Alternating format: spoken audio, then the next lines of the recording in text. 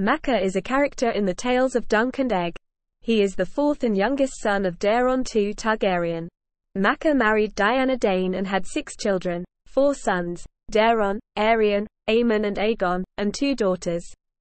He was made Prince of Summerhall, a summer castle built in the Stormlands by his father.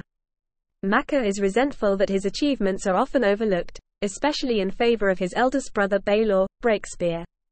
He was angry when his father Daeron ordered that his third son Aemon be sent to the citadel. At the tourney at Ashford, Maekar sends his other 3 sons, and is angered when Dunk attacks the cruel Aerion to defend Tanzel, a puppeteer. When Aerion asks for a trial by 7, Maekar takes his son's side, however, Baelor takes Dunk's side. In the fight, Dunk forces Aerion to withdraw his accusation, but Maekar, while trying to reach his son, is stopped by Baelor and accidentally strikes him a blow to the head that kills him. He allows Dunk to take Aegon as his squire when Dunk points out how Daeron and Aerion turned out.